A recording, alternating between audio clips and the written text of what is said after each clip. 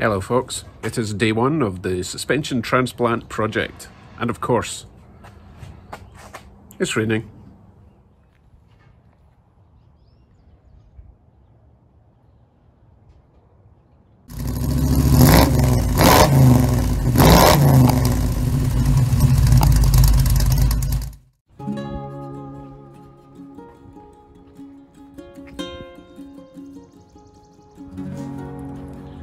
So, step one, remove the rear axle and the fuel tank and anything connected to that. The rain's not gone off, so it looks like just need to suck it up, get on with it. So I think I'll start with the fuel tank, which comes out through the trunk floor. May as well do that first, because once I jack it all up, it's going to be harder to reach in there. And of course, the very first thing I'm going to do, remove the battery.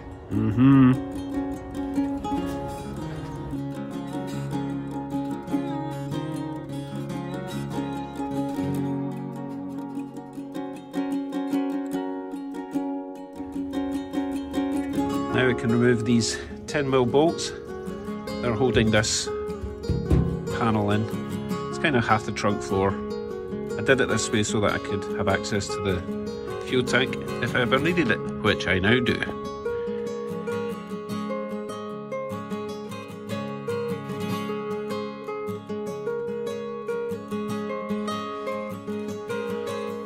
So as you can see, now get access to remove the fuel line, the fuel filler pipes, breather, filler, sender unit, earth, and then I can lift the tank out and then get on with the next step. And if you're wondering why I'm removing the fuel tank to do a rear axle, it's just going to help things. It's kind of in the way to remove the axle, and also I'm going to be doing a lot of grinding, welding in that area.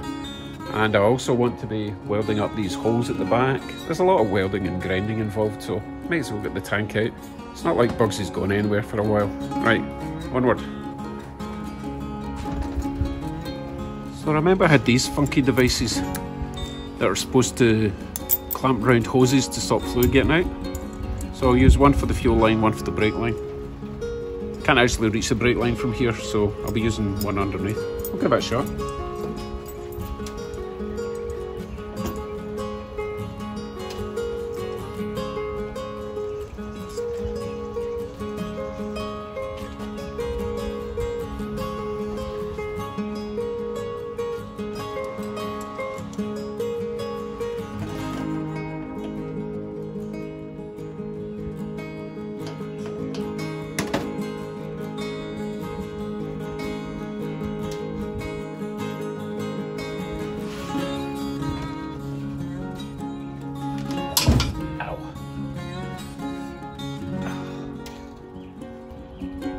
Yeah, that seems to work. It's not a pressurised line. I wasn't expecting much to come out, but I just didn't want even vapour coming out of there.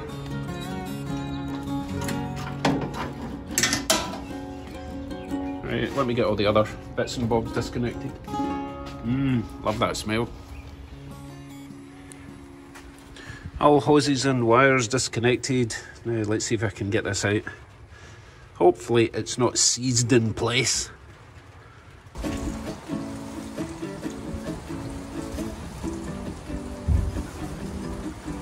Of course, it's half full of gas as well. I might just jack it up from underneath with a bit of wood, because at the moment I've got nothing to grab. It's a perfectly square, well, rectangle box. There's no like grab handles. Back in a sec.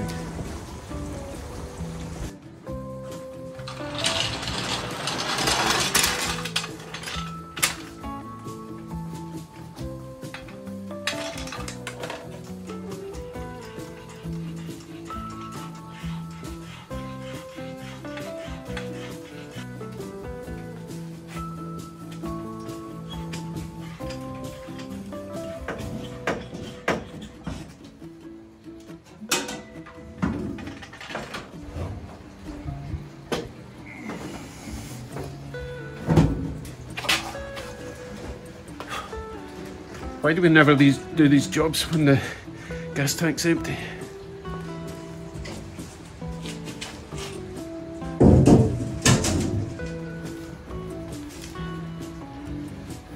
Be nice if the rain went off. I'm not going to hold my breath.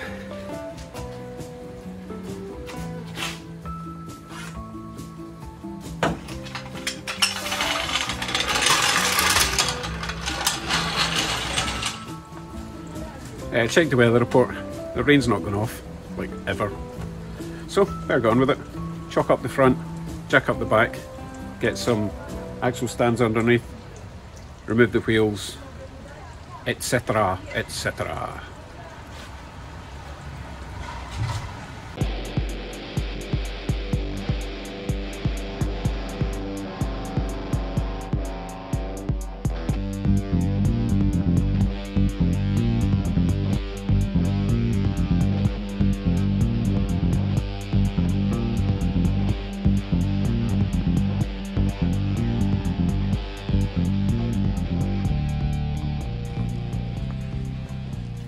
Next up will be the flexi brake line.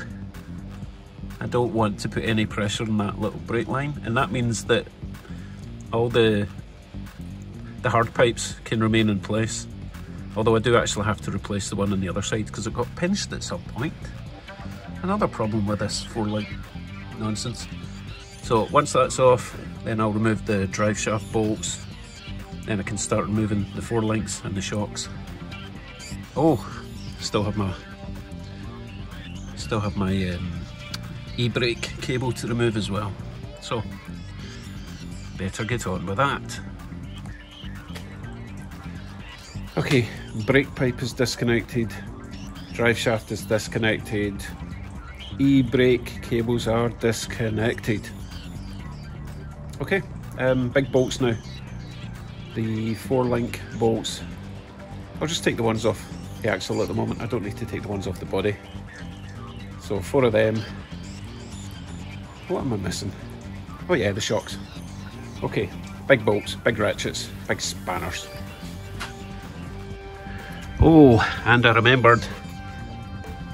I've taped up my U-joint so I don't lose all those little needle bearings.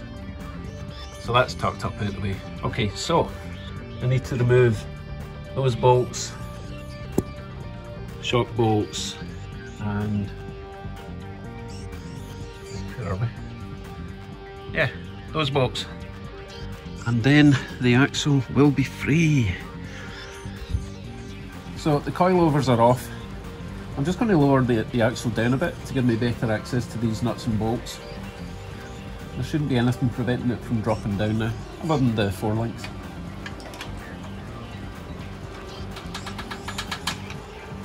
That's better. Right, so I can get those bolts out,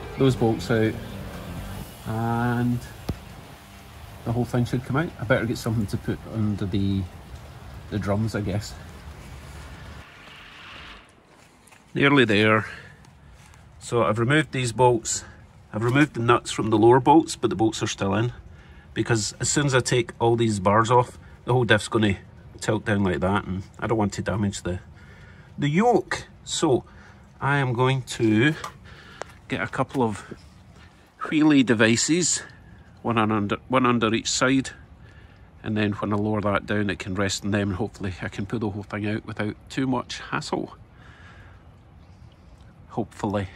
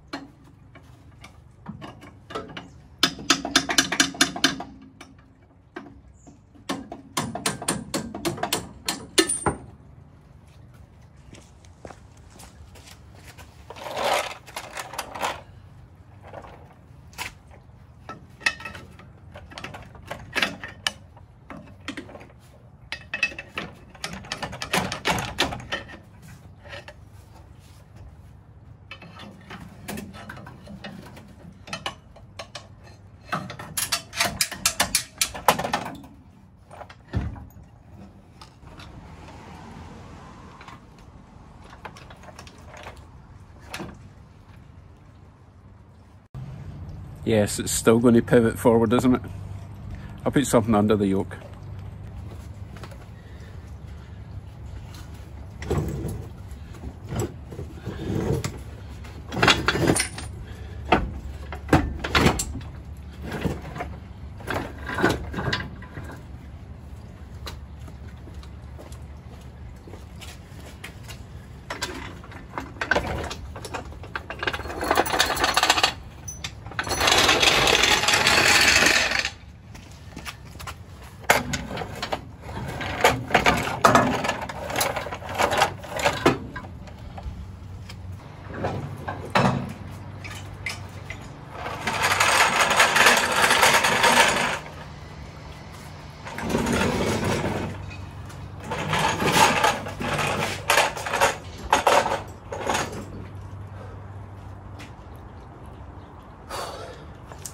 That was easy.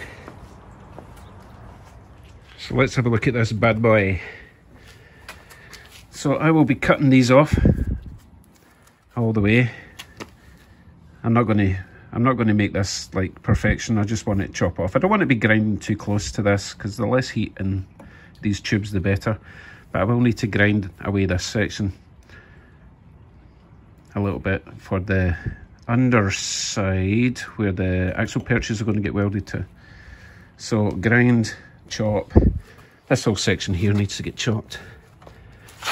The brake pipe location's fine, that's okay. I don't know why I bothered putting this on, it's leaked all over the driveway anyway. And chop that off, grind that down, ready for the new axle perch for the leaf springs. But that's enough lying about in the rain for one day.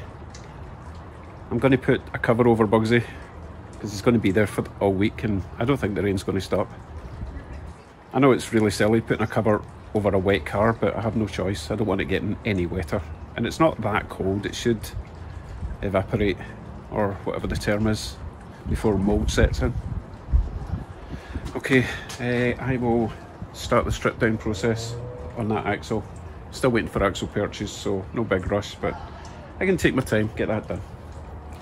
Right folks, thanks for watching. Today was all a bit of a strip show, but it's the part I was dreading most. I really don't mind reinstalling. Right, thanks for watching. I'll see you in the next one. Take care. Bye.